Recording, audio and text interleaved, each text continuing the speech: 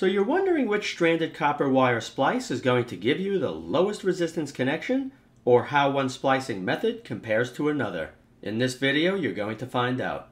To demonstrate, I'll be using number 18 copper wire. I'll be testing 8 different splicing methods. Each one of the testing wires was cut to the exact same length, and the same 6.4 amp load will be used to perform each test.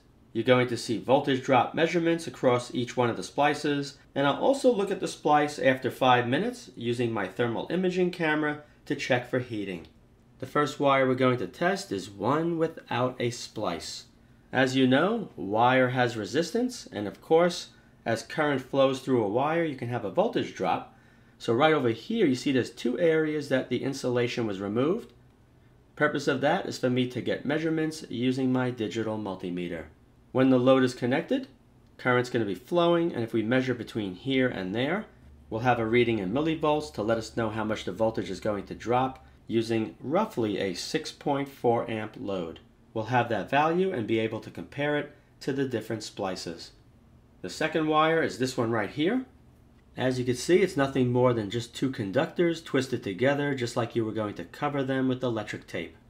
All connections in this video were cleaned prior to connecting them. Next up is the splice I showed you in a previous video when you place the 2 copper conductors side by side and you wrap them together very tightly using bus wire.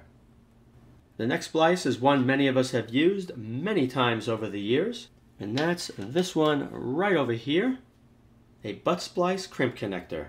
We're going to see how much the voltage drops across one of these connectors. Another common method is using a tap splice connector, one like you see right here. We're going to be checking this out. This wire here has 2 conductors that were stripped, cleaned, twisted together, and soldered using 6040 rosin core solder. Here's another soldered connection we're going to be testing. Each one of the conductors was tinned, placed side by side, and connected. No twisting of the conductors.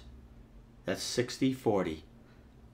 Another soldered connection, just like the previous one. The only difference is this uses 2% silver solder. And the last method we're going to be testing are the 2 conductors joined together using silver epoxy. This is the highest conductivity silver epoxy that you can buy. All I did was take each one of the conductors, clean them, dip each one into the epoxy, place the 2 conductors side by side, and then just smoothed out the epoxy over the 2 wires and allowed it to set for 24 hours. Okay, we're all set up. I have the power supply unit over here on the left. It's going to be a little difficult to see this readout, so I'm going to have another camera off to the side directed right at the screen. Over here is my digital multimeter set to the millivolt range. You're going to see the voltage drop right over here. The first test, we're going to be checking the uncut wire, no splices. You can see each clip is connected in those areas that I opened up that are 1.5 inches apart, or just under 3.8 centimeters. Here's the probes leading to the meter. Right behind the ceramic bowl is the lamp. Generates a lot of heat, and I also don't want to have it screw up the camera with the bright light, so that's why I have the ceramic bowl placed in front.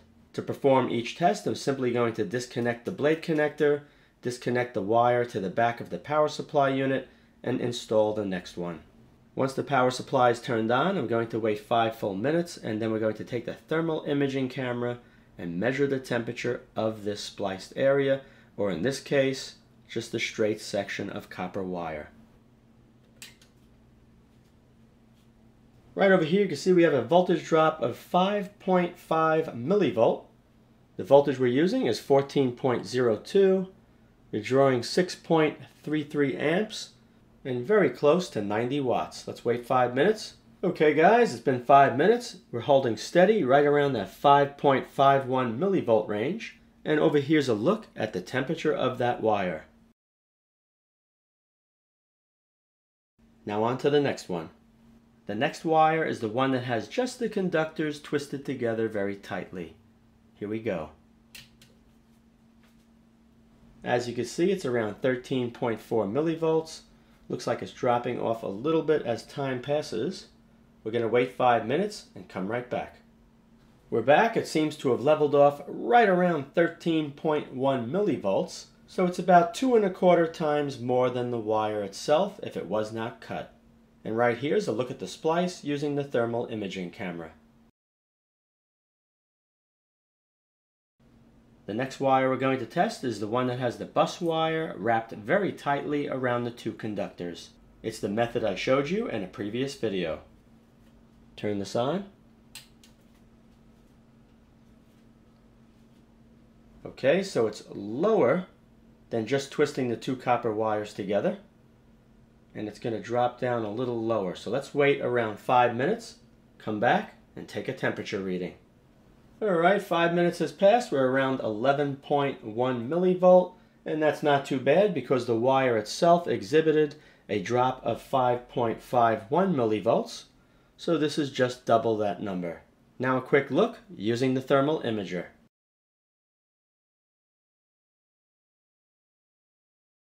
The next wire has the butt splice crimp connector in position.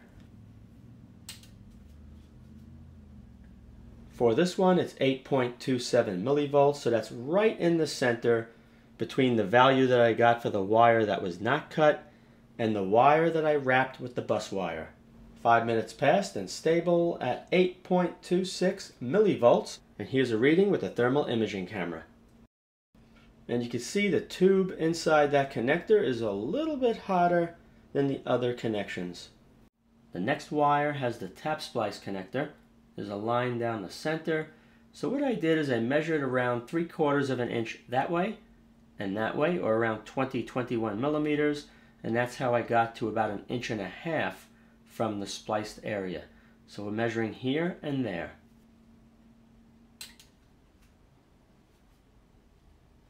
.58 to start. Let's let it settle out for a bit. That's a little higher than twisting the wires together only if you were going to put electrical tape over it. And the readings over here, they're all very similar to the other tests. 5 minutes has passed and we leveled off right around 13 millivolts. Right here's a look using the thermal imaging camera.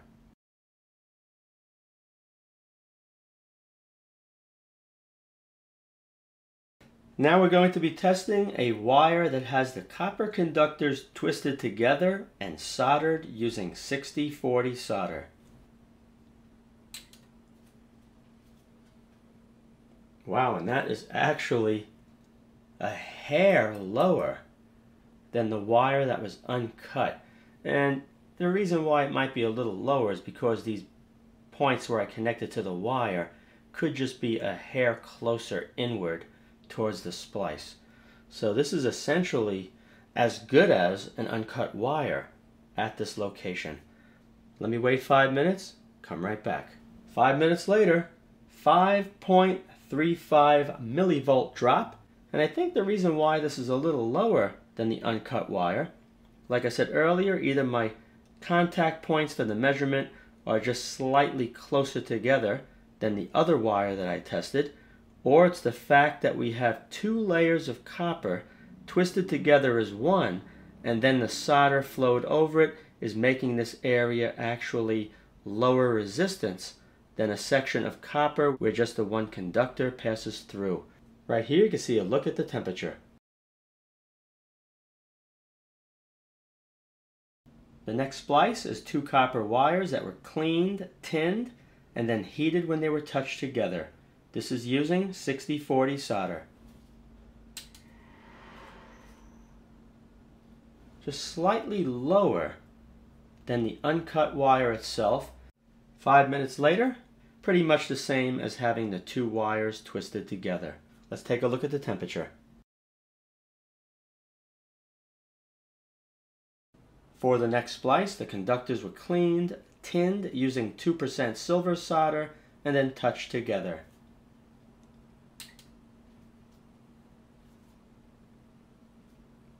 Okay, so far very similar to the wire being uncut. So let's see. We're going to wait 5 minutes. 5 minutes later, 5.46, and here's a look at the temperature. The last wire we're going to be testing uses the silver epoxy.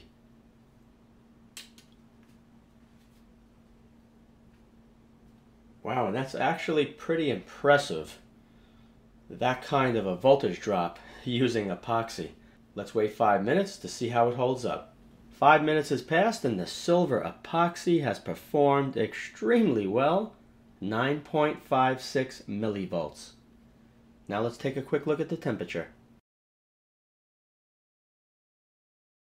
Right here's a look at the results, and as you can see, the soldered connections performed extremely well. After the soldered connection, the next best was the butt splice crimp connector, then the silver epoxy connection, followed by my bus wire wrapping method, the tap splice connector, and then last is the twisting of the two wires together. And guys, that is it. I hope you enjoyed this video. You should now know which splice is going to give you the lowest resistance connection. Thanks for watching.